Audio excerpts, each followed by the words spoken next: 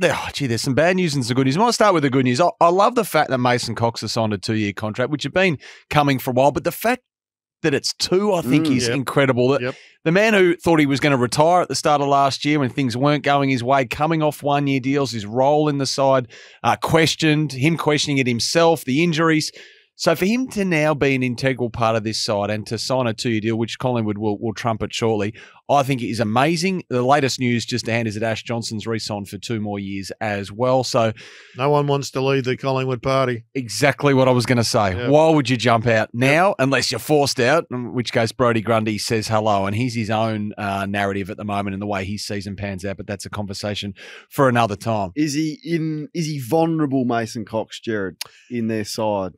I think he's vulnerable, but he's in my Collingwood side. If I'm picking it, I think he's done enough this year. He hasn't had a great month, but I've liked his year. But they want it. Yeah, they want it to work for him, don't they? Yeah. I thought you could read a lot into their team announcement from Thursday, Collingwood, in the sense that Ash Johnson, who's kicked 6 goals in 2 weeks, in real life, I couldn't stay in, and Billy Frampton lost out as well. There's going to be some great players miss out. Yeah, I mean, there might be a really big name miss out of the midfield if everyone's available. Tom Mitchell could miss out. I think he would be vulnerable now after starting as a sub, and you think that's management, and then he came on for Pendlebury, but then being subbed out, and whether Adams and De Goey and Pendlebury and Mitchell can play in the same side remains to be seen. High-performing, healthy sides. You're going to get this, aren't you? It's a bit like Daniel Rich at Brisbane. Might be the hard luck story come the end of the year. Well, that was the scary thing about Collingwood's win on the weekend. In the coaches' votes, there were none of those big names. Sidey got 1.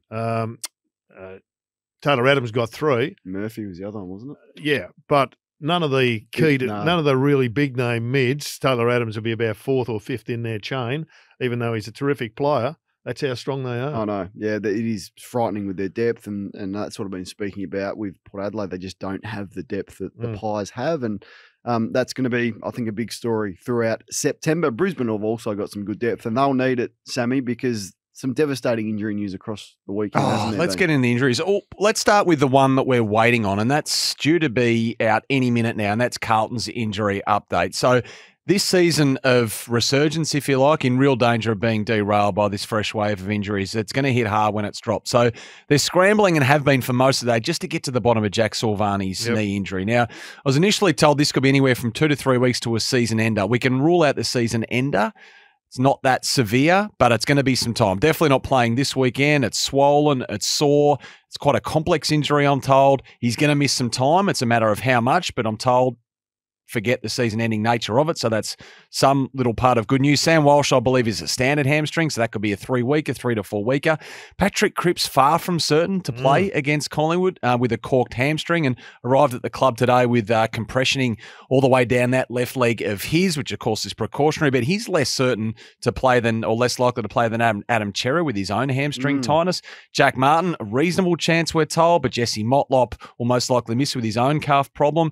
There might be, 4 or 5 fitness tests at Carlton come the end of the week, with Corey Durden injured in the VFL again, where Mark Pitnett might be promoted from. He got through, performed pretty well against Sam Naismith. So that would at least allow Michael Voss to ruck with Pitnett and release Tom de Koning forward to at least, offer some support to someone like Charlie Curnow. So it's a shame. It's a massive shame. Because Friday night was shaping up to be everything. Blockbuster. Yeah, they've won their last 5 by 50-plus points, the Blues. But, geez, your thoughts go out to, obviously, to Will Ashcroft, so we acknowledge that. But for someone like Nick Murray went in for scans at Adelaide today, and he walked in confident of playing in the showdown this weekend. It's just something minor. I'm just getting a check-up. Walked out with scans confirming he's going to be out for 12 months. ACL. Which is surprising, Gerard, because usually that ACL test, when they do that and your knee clicks, and if it clicks, it's good news because your ACL is intact. If it doesn't click, the mechanism where the doctor checks your knee, they sort of lift it up and down, and if it slips, your ACL is not gone. sure they're looking for a click. I think they're just looking for laxity. Aren't they looking for like a resistance that the ACL provides? And if it's not there, it sort of slips. They're pretty accurate with that, aren't they, the doctors? They're pretty good at diagnosing that on the spot. Yeah, they are. Sometimes, though, the capsule and you can get spasming around the muscles that can confuse that. It's not 100%. I'm not sure what the percentage would be. Maybe 70% accurate, but there's always one that slips through. Yeah. So that's in fact, I play with a guy who did it the week before. They backtracked to it, and he got through it the whole week. He trained, and then he played, and he went into a spin motion, and that's when it collapsed. Gone. Yeah. Wow. So Isaac Rankin went into the same facility. That's a hamstring, a 3 to 4 weeker. Darren Burgess says there as well. And a nasty shot that Bradley Hill took at the weekend in the first quarter against the Kangaroos. So he's got a bruised lung. He went to hospital, obviously. Could have been anything, this one. They think he'll miss just the one game. So he's said to have recovered quite well. And Jordan Ridley, I don't think we're going to see again. Well, let's say the rest of the home and away season, that's what Essendon expect. It's a high-grade quad sprain, and you knew it was going to be when you saw him do it kicking, which was the giveaway there. And you think of the matchups that he would have had, and he's been so integral this year. Buddy's coming up, Oscar Allen again, Nick Larkey, who's had a good season for North Melbourne. So we might not see Jordan Ridley for the remainder of the season. Hill's a big out for the Saints. I mean, he was a big out yesterday, and he's going to be a big out. Have they got Hawthorn coming up? Yes, this week. I mean, they're playing some pretty good footy, Hawthorn. I know they lost, but they had Richmond well covered for a long period of time. And St Kilda just need to get some more class into that group. Badly. I know we're short on time, but the AFL's acting footy boss Laura Kane has moved to keep the peace at St Kilda today, going out there to chat to the footy club about the roof, whether it was closed for long enough and when it should be closed. Obviously, Ross Lyon's press conference dominated by him saying the Saints and the Kangaroos were treated with contempt by the Marvel Stadium staff, which essentially, of course, is the AFL, given the roof was left open overnight. It allowed a downpour of rain to saturate the ground. Not only that, Ross had thoughts for punters who were coming in, whose seats were wet as well. He said it wouldn't happen to the bigger clubs. Now, the AFL, as I say, the venue operator, they say they normally shut the roof 2 to 2.5 hours before a bounce on game day, but because they knew there was rain forecast, they shut it at 11 on Sunday. 4:40 was the bounce. So more than 5.5 hours ahead of time, they shut it. They thought that was enough. I mean, Ross Lyon, you would say it's a typical distraction attempt if it wasn't said with such venom, because he was visibly angry and clearly angered by the fact that the game was wet. Gerard. I've got sympathy for the fans and the wet seats. That shouldn't happen. But I was just watching on TV. He said the ball was a cake of soap. I didn't feel that looked like that bad from TV. No, I didn't look at it that way. I've got to say, but I was out in the ground and it was certainly slippery. Was it? Yeah. Okay. Port Adelaide are going to appeal, obviously, the 2-match ban given to Willie Rioli for striking Nathan Murphy on Saturday night. It was graded intentional. I think they're going to argue that it was careless. And then there's an impact grading as well. So initially medium, where they try to get it down. I think they wouldn't be happy with this, but obviously, because they want him out there. But I think they'd be happy with 1 week. It was 2 that was the threshold for them. So they're going to try to argue that down at a minimum. Sam Petrevski-Seaton, of course, the 2 for the dangerous tackle on Alex Chincotta, and Hawthorn accepted the Ned Reeves dangerous tackle ban on Ivan Soldo. That was a 1-matcher. The round 24 fixture specifics that fans I know are waiting on. There's 9 games to lay out here. The bulk of those games yet to be determined because the AFL's going to wait to see how the results shape out of this weekend. Round 20 has a couple of games the league's waiting on. A good problem to have because they're sport for choice just to keep the excitement going until the very, very last minute, Kane. Luke Hodge is with us. Sammy Edmund is here and the usual suspects with you. Hodgie, let's talk about Melbourne and Adelaide. You've got some thoughts on the Dees just holding on late. Yeah, well, we've seen it the last 2 weeks. I felt first quarter on the last 15 minutes against Brisbane, they were excellent. They got outplayed convincingly throughout the middle of the ground, and then we saw the same against Adelaide. I was just sort of thinking, and where do you guys see Melbourne? They're a team who have had to make changes with their forward structure. Grundy out, Gawn's obviously dominated in the ruck. Oliver to still come back in. They've comfortably will sew up a top 4 spot. Do they have a good enough list, or when playing their best football to match it with a Port Adelaide at home or a Collingwood? They will be there on preliminary final weekend for me, and from what happens from there, it's a bit in the lap of the gods. Yeah, I'm with you. They've got some issues to sort out that may well be constrained by injury. But they could go small in the forward line and still have Grundy as the second ruckman. But they've got plenty of options there. The issue is, Hodgie, to you, is when do they need to make the call on this structure of the forward line? Well, you can't leave it. You can't leave it too late. You've got to trial again. I know they went back and there was positive signs. I think Grundy kicked 1 goal 3 or 1 goal 4 in the seconds on the weekend. But I wouldn't be still trialing this in round 23 or 24. You need to know prior to them, because we all know it's not. You can't just flick the fingers in finals and come and play your best football. So they'd want to be playing their ideal starting lineup in round 22, so you get 22, 23, 24 into a flying final series for the Melbourne supporters, hopefully. Another part of the ground I know, but I checked in with Melbourne this afternoon. So Clayton Oliver still another 2 to 3 weeks away. So the hamstring injury that just won't quit, Kane. And how much does Oliver and Fritsch add to that side? Because they were obviously at the start of the year, we know that their best over what they've given the last 18 months is very, very good. Fritsch is their most dominant forward, most consistent forward. Oliver, their most consistent midfielder. Are they going to be the difference in putting them back up the top or pushing them past that prelim, Kane, into another grand final? Yeah, well, I don't know. I think the way that they defend the ground, I'm really impressed. I feel like we're a bit hard on Melbourne. I think people are hard to please with them, as we've discussed probably the last month. They've just beaten Brisbane, who are absolutely flying and were really good against them. Beaten Collingwood. And they've beaten Adelaide. I know there's been some blips, but what team doesn't have that? And the way that they defend and the depth I think they've now got through the midfield. And if Pickett continues that sort of form with more midfield opportunities, and he's an X factor. Chandler was important for them. Keep Melksham. And Petrarca is a top 3 player in the league right now with what he's been able to do. That's the question. Do they keep Melksham? Because Melksham plays on the tools. He plays on the interceptors, and he makes does something a happen. really good job. I mean, ultimately, don't they just have to work out, are they playing Brown? Are they playing Smith?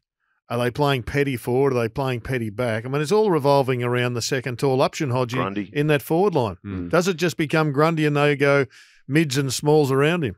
But I think that's where we're sitting here from afar looking at it going, we don't know. I don't think the Melbourne coaching or match committee know either. And I think that's the biggest issue for Melbourne. Because I think, Kane, you were going back saying, are we hard on Melbourne? I think we are because of our expectation. Like, you'll watch what they've been able to do. I rate them as high as anyone when they're playing the football that we know they can. It's just they've got so many questions between fitness of a couple genuine stars for them in Fritsch and Oliver, but then also the confusion of their forward structure with the coaches seemingly in the same position as what we are, and that's probably the biggest concern.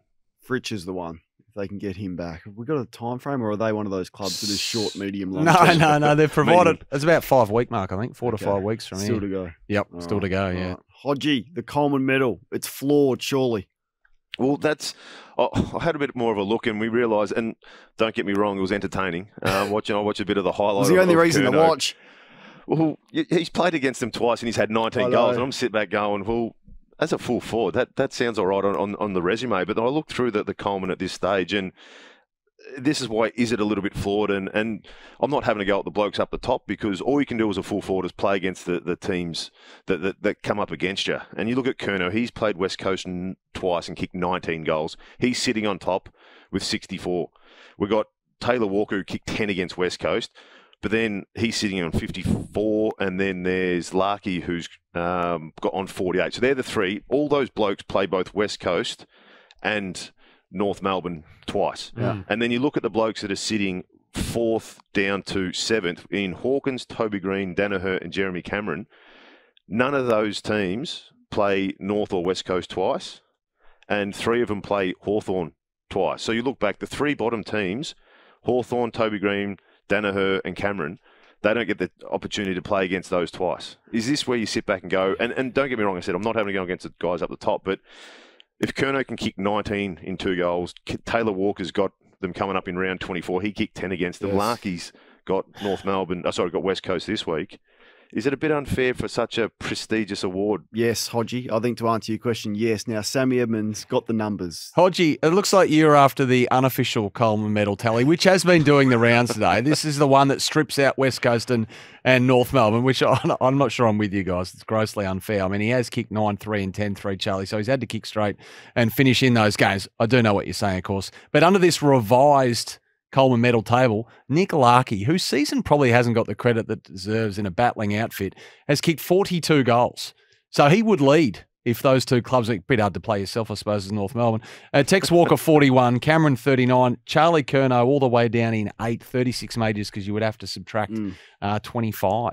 I think it's worth a discussion with the All-Australian selectors as well. Like for the first, usually the Coleman Medal list would get an All-Australian Guernsey. I think it's only not happened once or twice. Yeah, so I'm not suggesting that won't happen, but I think this year it's worthy of a conversation. Do you agree with that? I think it's worthy of a conversation. It's going to be very difficult because you can't extract games that have actually happened. I mean, they have happened, and you've got kicked a bag of 10. It's you can argue all you like about whether it's fair or not, and I'm with you, Hodgie, but it's actually happened. So. it's going to be very difficult to expunge that from the memory. But I've never been a fan of the guarantee that the Coleman medalist is in the All-Australian side. Yeah. And Tom Hawkins is the prime example. He gives away more goals than any other person. So, if you miss by 3 and you miss out in the All-Australian side, well, big deal, really, because the guy who gets it may have 45 more assists. All right, Hodgie, let's move on to the Tigers. We've discussed McQualter and whether or not he will get the job. What do you think? Should he get it with his record, which has been pretty solid? I'm normally against the caretaker coach just because it's that short term, a bit of a spark for the players. And it's like when there's a bit of freedom, when the new caretaker coach comes in, it's not so much about defending. It's more about going and playing attacking football. And then after a while, maybe halfway through the next year after they've been appointed, that lull comes in. But watching Richmond, I'm starting to turn. I'm a big McQualter fan after watching what they've been able to do. The fight back that they had on the weekend, things weren't going their way. They were down by 6 goals at three-quarter time, and this is normally the time when they just walk with the caretaker coach, the team will just run over the top of them. They had fight. He tweaked a few things. He changed a few tactics. And from what I'm seeing and from what other people, if you hear what Ross Lyon's first person he wanted to appoint was McQualter. So it shows a bit if Rossi's chasing him as well. You listen to the Richmond players. So I think I'm starting to change my tune. And the way that Richmond players are playing, the way they're speaking about him, I reckon he's put his hand up and definitely the front running for that job now. And if you look at the tweaks he made against the Swans after the Swans were belting them early in the piece, and then he moved Shea Bolton and Dustin Martin into slightly different roles. They got on top in the midfield, and they ran home with it quite comfortably. It's going to be a pretty good candidate that unseats him, I think, Kane. I agree with that. We'll see how significant the process is. They seem to have started it late. They'd want to get moving on that. So Are you hearing any of the managers saying that the Gold Coast are out looking for various people? I think they're sorted. They're sorted, are they? Speaking of coaches, how far away from August are we? Has Kenny started 6 negotiating days. there, Kane? 6 days, Hodgie. Expecting it. Yep. 12:20 a.m. on the 1st of August that they put out a press release. Remember Paddy Ryder, when he was back from the suspension, went to the club at 12:01 and tweeted a photo and says he's back? I suspect something similar will happen out the front of Alan Scott Power headquarters where... Well, Sam's just left the building. Is he out the back there? He's going to come back in and join us because he's got information that absolutely guarantees you that deal's been done. It has to be. Now, done. Sam, you were telling me off air before that the great man over in Adelaide, Kenny, has rung a Melbourne ruckman. Oh, no, this isn't my piece of news. Tom Morris mentioned this morning on SEN Breakfast right here. It was with you, was it not? Well, Tom Morris said this morning that Kenny wants Brodie Grundy to lead the ruck division. Okay. What it does tell you is that the coach thinks he's there. In fact, he knows he's there. Yeah, and he should be. You're hardly going to wait until the end of the year when you've got a finals. Hang on, he started this 12 months ago. He was at the shop front. Yeah, he's just remember that conversation we had last year, and you didn't want to leave Melbourne. Well, we're still interested, just like GWS were as well. They're going to be pretty active, Port Adelaide. I think. Like Asava was probably going to be there. I'd be shocked if Asava doesn't get there. I know you mentioned Zerk Thatcher this morning as well, Kane, and who knows what will happen with Brodie Grundy. So I've spoken to Melbourne at length on this. In their mind, he is going absolutely nowhere, which you would expect them to say. But if it doesn't work out like Hodgie's canvassing come the end of the season, then the player has a decision to make. And if the player decides he wants to leave, well, that's a totally different equation. Hodgie? Sammy, do you know how much space that Port have in their cap? Because you'd expect that Collingwood to paint a bit of the clip that Melbourne have now taken him. Will Melbourne have to pay a fair bit of clip? Because Port Adelaide get him on a third-string deal. Yeah. If they've got that little bit of cash, tell you what, look at that midfield. We've already spoken about how they dominated that young, energetic Port midfield with a couple stand-in ruckmans while Lysett was injured. I think they've got Port Adelaide, I'd be going after him for sure. Yeah, I think they've got plenty of room to answer your question, Hodgie. And as I just said, they were after him last year, so clearly there is room to accommodate him. And yeah, the deal would have to be restructured. So at the moment, Collingwood's contributing, as we know, somewhere in the vicinity of $2,000 to $250,000 on that contract. That is close to $1 million a season that he signed with Collingwood going back historically. And that original deal was the subject of a lot of debate internally at Collingwood. There were certainly some members of the club who really wanted it, and then other high-profile people at the club didn't want it. In the end, he stayed, and it played a part in him ultimately leaving that footy club. But it would have to be restructured, Gerard, and I'm assuming Port Adelaide could drive any number of negotiations with Melbourne, but we are getting well down the road. Well, we here. are, but it's certainly going to be that discussion is going to be had. Tom Brown had an interesting story last week. The outgoing Tom Brown, who's moving to Sydney. We're told he said it doesn't carry over if he moves to another club. I think I'm right in saying that Collingwood are off the hook. Oh, yeah, Collingwood will be. Yeah. But, I mean, he's still owed close to $1 million a season. No player's going to step back. He's not going to dissolve his contract just to get to Port Adelaide. So then that's a negotiation between the Power and Melbourne. And given Melbourne don't want to lose him, well, I'm not sure I can see them contributing to his wage to play elsewhere. So that's a decision for Port Adelaide. Wasn't that the big issue of why Collingwood signed him to that 7-year deal? Because he's an Adelaide boy and he was that keen to get back home. So that drove the 7-year, $1 million pay, and now all of a sudden they might get him on a discounted rate. Very good from Port Adelaide. It's good management, isn't it, from Connor Sports, who managed Brodie Grundy, is that the lure from Adelaide was there. They had a commitment from Adelaide he was going to go there. They used that for leverage. And then when it comes time to perhaps moving on from Collingwood, I'm not interested in going back to Adelaide. Hodgie, who's Port Adelaide's most important player? Oh, you go through stages where I thought at times that Aliir, when he was firing 18 months ago, I thought he was up there.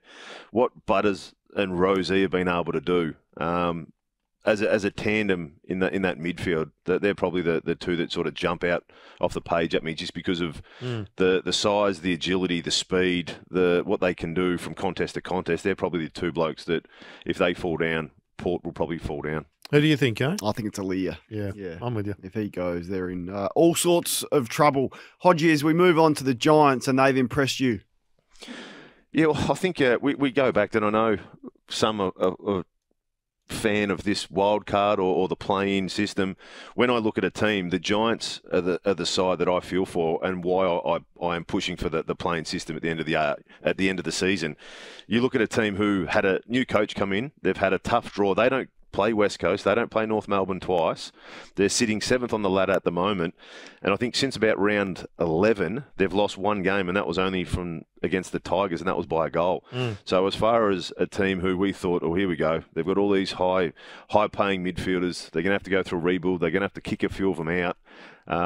You have to say well done. Toby Greene, as far as a skipper as well. I always had probably Moore or Dawson as the All-Australian captains, but tell you what, Toby Greene has been as good as any of the captains so far this year, and is having a real impact, just watching what he did on the weekend as well. Yeah, let's talk about that for a minute, because there's some good candidates for All-Australian captain, and you'd be hard-pressed to go past Marcus Bontempelli, I reckon, Gerard, for what he's been doing this year. This is massive competition. You've got Darcy Moore in there as well. And you don't have to be the captain of your club, as we've seen. But there's enough legitimate. Recently. Toby Green's another one. Yeah, Zach Merritt's another one. Toby Greene, but Dawson has been probably dropped off a little bit, and the side has dropped off. But I initially, about round 8, when Scott Pendlebury was flying, I thought he was the best candidate. A good nominee as well for the All-Australian. But to be the captain, Hodgie, you've got to be in it. But to me, Bont right now has been the most dominant captain of the year. And I think very rarely, we get to this stage. Normally, one or two of the captains have normally stood out and put their hand up, and you're thinking he's going to be the leader in the pack. But we've just mentioned 4 then, and you can mount a very good case. Yeah, for sure. I'm looking at Lachie Neale. Lachie Neale has played more of a selfless role than what he has in other years. He's had Dunkley come in and help him. I know he's a co-captain with Harris Andrews, but as the season's gone on, he's proved that he's more about the team going well and winning than him just chasing kicks by his work rate away from the football and not chasing the footy as well. I think your point on the future of the Giants is pretty good. Like, if you're looking for the right mix of challenging and rebounding pretty quickly. And I remember Sydney, Gerard, a few years ago, maybe 2020, 2019, went down, but bounced straight back up. So the Giants, with what they did, so they won 6 last year and have bounced. Whether they play finals or not, I'm not sure. But the core group of senior players that still have 3 to 4 years left in them, with a nice sort of mid-range, and you can put in Taylor and Buckley and the key defenders that they've got there. But then the youngsters, and Callaghan has now got a few seasons. Lockie Ash is a young player, a high draft pick, has got a few seasons behind them. They got the first pick in the draft, Cadman, who will improve next year. So I just think the core group of experience. You've got some nice middle role players, and then the young stars coming through with another really good draft hand. I think they're going to be a force. I agree with that. Absolutely. I think they're very well coached. The coach has explained exactly how he wants to play. I think that you'll see that in the recruiting coming up. But the biggest issue for them, they had a hole in the ruck, and they've filled it with the best ruckman in the game right now. Your man Briggsy. Briggsy has just been unbelievable. So they've had a couple of wins there. Who was the guy they got from Melbourne? Who's Bedford. Bedford's been a superb pickup. Brent Daniels is back to his very best, and they're doing it without – I mean, Hogan's had his best year. Riccardi's going okay, but they just obviously understand the system that he wants them to play, and they're perfecting it. What do they do with Himmelberg? Do they go through the phase of signing? They went through a patch there when they were pushing the grand final where they signed big contracts for players, and straight after they signed big contracts, they had down seasons. Yep. Are they going to fall into what other clubs have done and they've done in the past and sign Himmelberg on a big overpriced contract so they keep him, or are they going to learn from what they've done in the past? Yeah, I think they're smarter than that. I think they'll offer him a deal that they think is fair, and it'll be a good deal. Yep. And then it'll be his call whether he wants to leave for an extra 200,000-300,000. But you're right; they shouldn't fall into the trap of trying to match that. And if he does leave, he's replaceable. You get the next one in, and you go again. But you can't do that. And Gold Coast have suffered from overpaying, and then GWS the same. So, Gerard, I just think you offer him what you can. I absolutely and can. Be prepared to lose him. They've fallen for that trap a lot, and they've still got guys on too much money running through the middle of the ground. But they've got one of the best backlines. We've said this many times, if not the best backline in the game right now. Yep, they're defending the inside 50, a high number of those against, as good as any team. Hodgie, it was a hard watch. The late game, the graveyard shift between the Saints and North. Ross thought the ball was slippery because the roof was left open. I'm calling a bit of rubbish on that. I just think both teams are pretty ordinary. What do you think? I didn't get a chance to watch a lot of it. I did see parts of it. You didn't miss anything, Hodgie. Yes, you did. What did he miss? LDU. That was one of the great midfield games. He was incredible. Well, missed a close finish. I've got a few St Kilda supporters as friends, and when I turned around and saw that North Melbourne 18 points up, I thought, oh, please don't do a West Coast against them, and they did. So, look, it's one of those ones. The St Kilda going through a bit of a troubled spot. They're not playing the football that they clearly were at the start of the year. And I think the list is sort of playing out how they are. Like where they position on the ladder is clearly over where that list really is. But as far as the wetness, what I saw on the tape and the replay, I didn't see too many slippery conditions. But I don't know, you know what Ross is like, and nothing where you can deter away from the main focus of the football match. He's normally going to throw that out there. All right, have the Dockers slipped under the radar? Unbelievably, they are in the bottom four, Hodgie, and I reckon they're the third worst team in the comp. I think Hawthorn have gone past them with what they're doing this year. Have you got a thought on their troubles this year? Well, I don't think it's going to be just this year, Kane. I think it's you brought in Jackson on big money, which we've sort of said from the start that are they getting him as the ruck? Are they getting rid of Darcy? They have to make a call with that because they've given up next year's first round. So Melbourne are sitting here going, well, we're sitting in the top four. We've got Jackson's first pick. Can they play their way up to the number one pick to get a Harley Reid to keep him in Melbourne? I feel for the Dockers because what we saw last year was a young, energetic team. Had Sarong going through the midfield, had Brayshaw. It seems like Brayshaw's had to try and adjust his game because both Sarong and him were both ball hunters trying to fight and get the same pill, where it looks like Brayshaw's trying to work into that transition, spreading, running game, which has taken him away from the football he's played so well at Fremantle. But I feel for him because I thought the same as a lot of other people, bringing in a few people that they did, that they were going to take that next step up. And tell you what, to sit where they are at the moment is pretty disappointing for them and all their supporters. They've got a fair few injuries right now, but your point's valid because when they had their full quota there, they just weren't anywhere near the side that their talent suggests they should be. And Darcy and Fife ruled out for the rest of the season today as well, so it could get worse. But I'm fascinated by that future drafting, future trading. It's amazing to think that Melbourne have got 4, 15, 23, 34 and next year's first rounder as well. And a lot of that wrapped in with the Jackson trade. I mean, if anyone can tempt West Coast to give up one, it's probably Melbourne. If there was a ladder for recruiting departments, Melbourne's right up there. Effort over the last 5, 6, 7 years has been as good as anyone. I mean, that drafting, their drafting and their negotiating has been superb. It's like gambling. Is that just after we spoke about Grundy? Has that been a little bleep? Well, that's yet been to a pretty successful play 8 to out. 10 years? Yeah, I don't think they'd go back on that because it was, what was it? It's worth a try. Pick 27. You're not paying a whole 500 or 600. And Grundy's 32.